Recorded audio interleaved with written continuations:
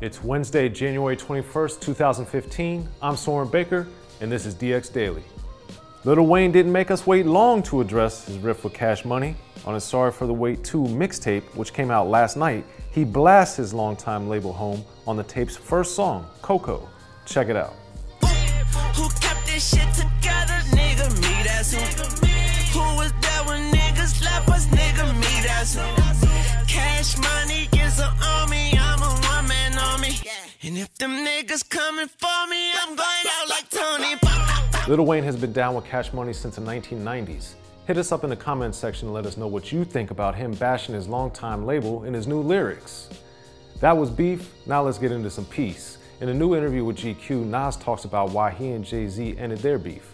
At the end of the day, the mission was to glue the game back, no more deaths. At this point, it's about moving on and making something out of it, because Biggie and Pac never lived to see that. They didn't live to see themselves grow in this game. They did so much so young, which is great, but we'd love to have them here. They were the sacrifices, the martyrs for the entire hip-hop business. It's great to see two rappers moving on from their conflict. So let us know what you think of Nas's insight. Hit us up in the comments section, let us know. Now here's another story about redemption. We got Young Buck rejoining G-Unit, and now they're working on the Beast is G-Unit EP. During an exclusive interview with HipHopDX, Young Buck let us know what it's like to be back. It's just like the reinvention of Buck, you know what I'm saying? I've been away from the game for a minute. I've been to prison and back, the whole nine.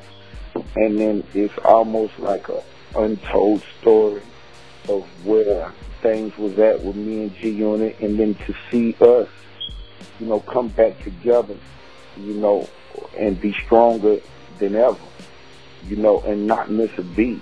You know, that means a lot, not just to us, but to the people, to the fans. And we appreciate it, man. So, you know, this is really just the beginning. This is just the kickoff, you know, you got to really focus on G-Unit.